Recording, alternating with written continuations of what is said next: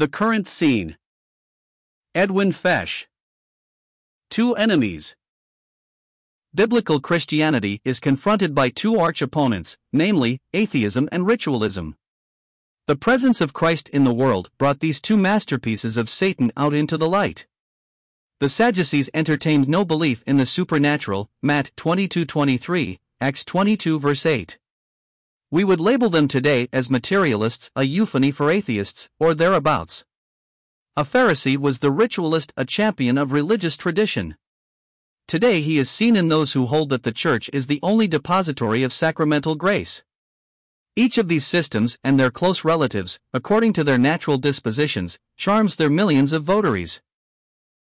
In the strange amalgam of human affairs, fate has pushed two formidable champions to represent and energize these two great systems. We refer to the present Pope and the new head of the Soviet Union, Gorbachev. Both of these systems were weakening at the top when these two men came into power. Now things are shaping differently.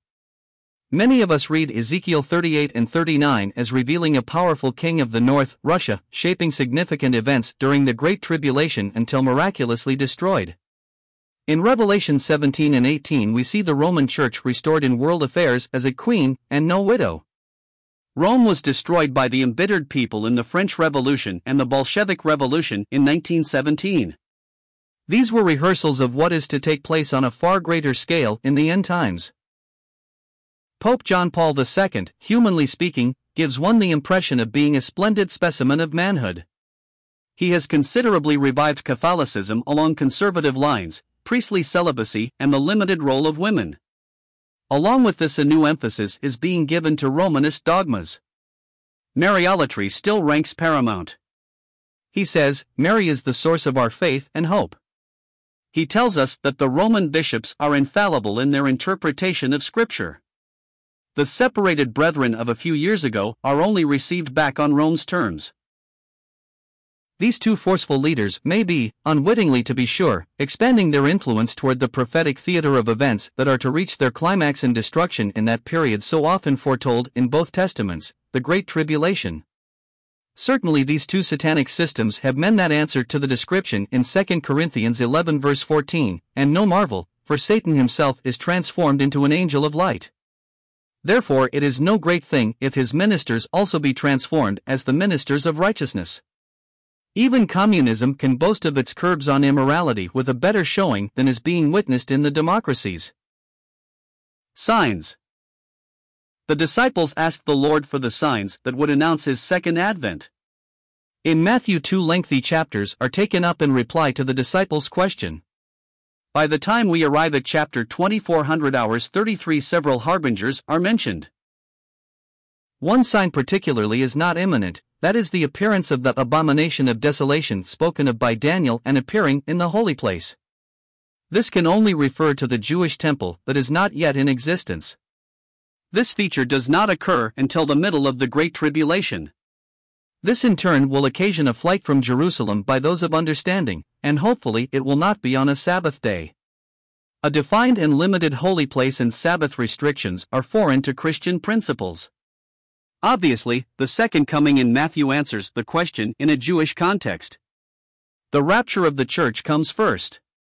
Getting back to verse 33 we read, "When ye see all these things, know it is near." Some of the things are in an incipient form right now. With what has happened in 1985 we may be excused for being impressed by the prophecy, and there shall be famines, and pestilences, and earthquakes in divers places. The famines in Africa have been well publicized. In America social diseases, we call them sin diseases, are reaching plague proportions with no medical cures yet in sight. Both testaments have strong prohibitions against all types of sex perversions. These objective commands cannot be flouted. The way of the transgressor is hard, Proverbs 13 verse 15. The plagues poured upon Egypt had their origin from God. God's governmental reign over the sons of men is to be kept separate from the reign of grace that behooves to the penitent. The earthquakes are another story. They have always been around, Amos 1 verse 1, but their present magnitude of casualties is explainable by the population density the world over. This too makes hurricanes so deadly. Such visitations are described by Isaiah 28 verse 21. That he may do his strange work, and bring to pass his strange act. Our Lord referred to two calamities in his day, Luke 13 verses 1 to 5, and applied them as warnings to the living. He said, "Think ye they were sinners above all men that dwelt in Jerusalem? I tell you, nay, but except ye repent, ye shall all likewise perish." Population explosions.